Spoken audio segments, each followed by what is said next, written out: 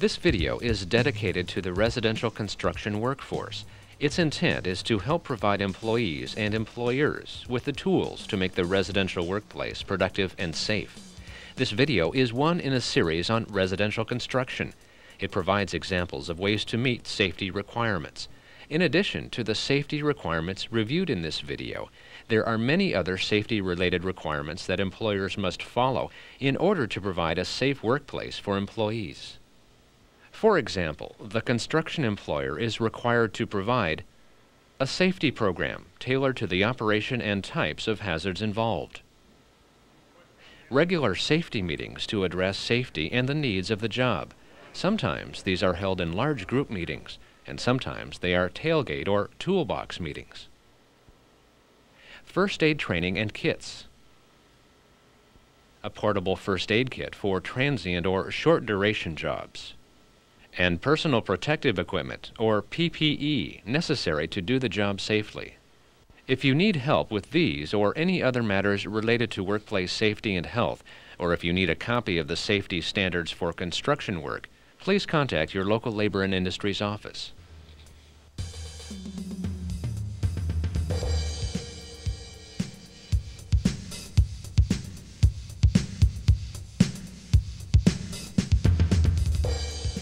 This video outlines a number of code requirements and will show how to work safely during the siting phase of residential construction. The areas to be discussed are job prep, walk-around safety inspection, setup and siting, ladder safety, safe access, scaffold safety, job completion.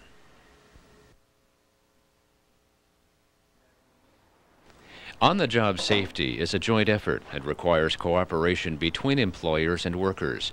Planning for safety will increase the efficiency and profitability of the job. Make sure you have your first aid kit, work order, and the site-specific fall protection work plans. Preparing for this job involves inspecting all your gear. Make sure your fall protection equipment is not damaged and all the components are there.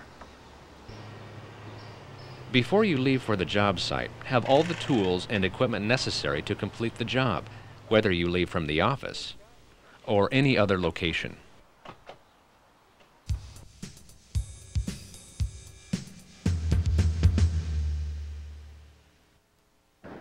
Upon arriving at the site, include, as part of the walk-around safety inspection, the safe access to your work area, including the location of trenches, excavations, construction debris, tripping, slipping hazards, and interior fall hazards.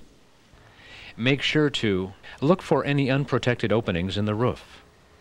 Look for the location of anchors. Review and complete the fall protection work plan. Identify the location of electrical panels and raceways.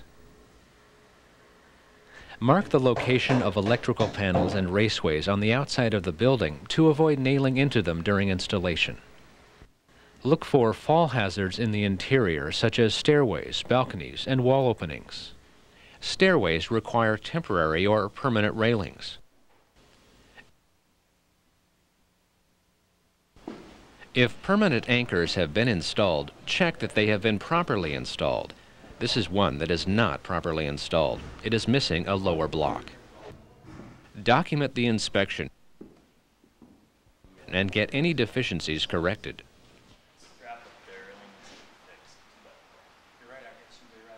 If anchors have not been properly installed, or if a permanent anchor is not available, installing a permanent or temporary anchor may be an option. There are many types of anchors available. Be sure to follow manufacturer's recommendations for installation. Before installing an anchor, consult with your supervisor and adjust your fall protection work plan accordingly. Coordinate any corrections with the appropriate person.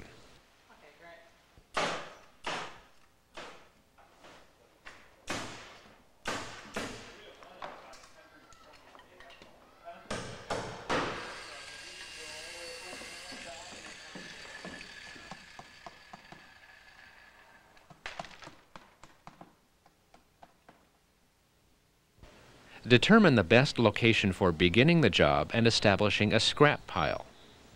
The Fall Protection Work Plan addresses the method of overhead protection for anyone in and around the area. Informing others on the site about the work being performed is necessary. Posting signs helps to warn others that could come into the area. Post signs if they have not been posted by other workers.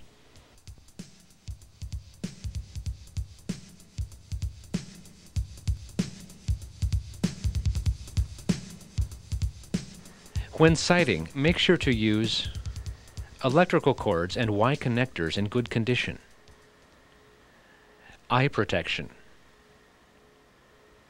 guards on power saws that are operable and in good condition, pneumatic nailer muzzle guards,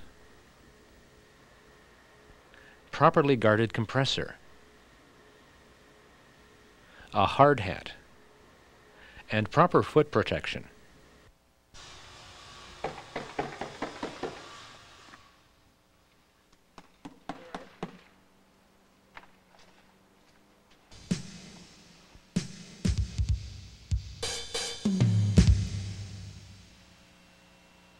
Once the siding is completed, as much as can safely be reached from the ground, it will now be necessary to construct scaffolding. This process usually requires access to the roof to attach safety lines and install scaffold brackets. Workers want to make sure to carefully plan how they are going to safely get to and from the roof. In many cases, a ladder in good condition and properly set up provides safe access. Ladder safety is one of the most important areas of siding safety. Setting up the ladder is the first step. Select the best location for placing the ladder. Be aware of soft ground areas, slippery surfaces, and overhead lines. Place the ladder in a location where it will help provide the safest access for the sider to safely tie off. Check the base of the ladder. The ladder base should be free of debris. The ladder must only be used on stable and level surfaces and not be placed on soft ground. The angle of the ladder should be a 1:4 ratio. The ladder is required to extend at least 3 feet above the working surface so the worker has something to grasp for balance while getting on and off the ladder. The areas at the top and bottom of the ladder must be kept clear of materials and debris. Secure the ladder to prevent movement or accidental displacement. There are different ways to secure the bottom of the ladder. One way is to drive stakes near the base of the ladder and secure the side rails to the stakes. Another way would be to dig holes for the base of the ladder. Some ladders are equipped with self-securing spikes. The top of the ladder must also be secure.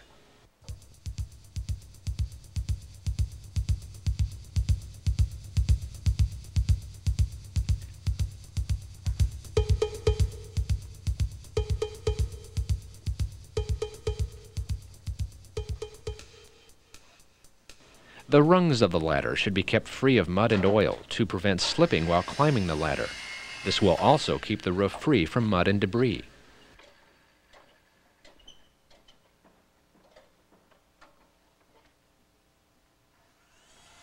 When accessing the roof, go immediately to the anchor point and tie off.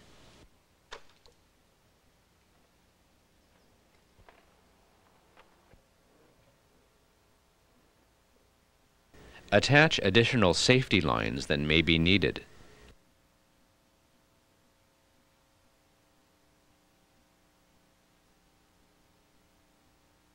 Install the brackets according to manufacturer's recommendations.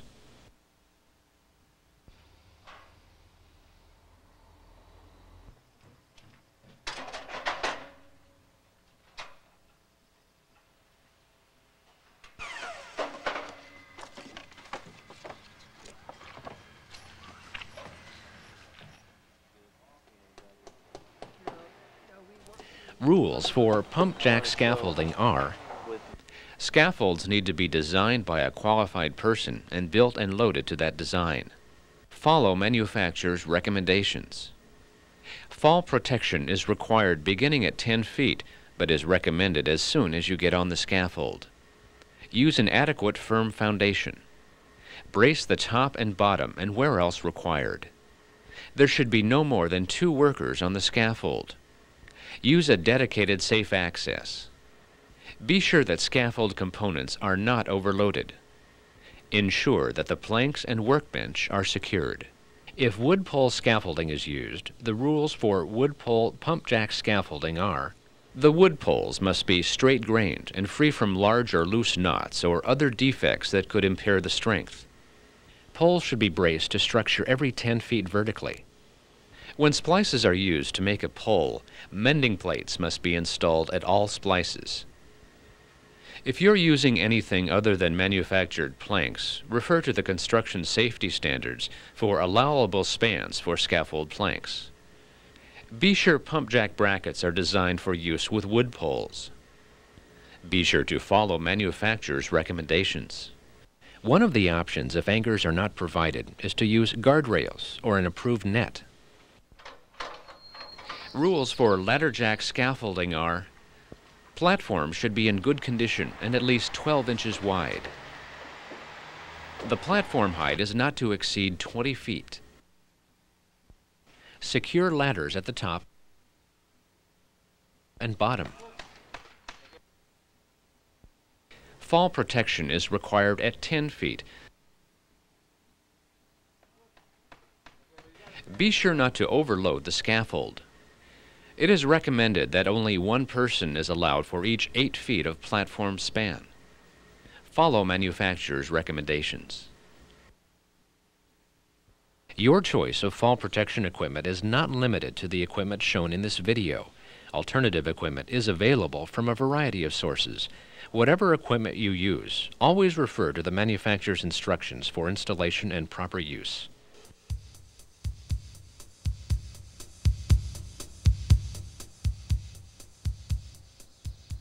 Make sure to clean up the site before leaving. Inspect all the fall protection gear for any damage and store it in a protected container. This video has provided examples of how to work safely while working in residential siding. There are a number of ways to accomplish this. This video provided some examples. The video discussed job prep, walk around safety inspection, setup and siting, ladder safety, safe access, scaffold safety, job completion. If you have additional questions or need individual help, call your local L&I office. This video is a project of the Construction Advisory Committee, which is made up of representatives from Labor, Management, and the Department of Labor and Industries. The purpose of the CAC is to promote workplace safety and health in the construction field in Washington State.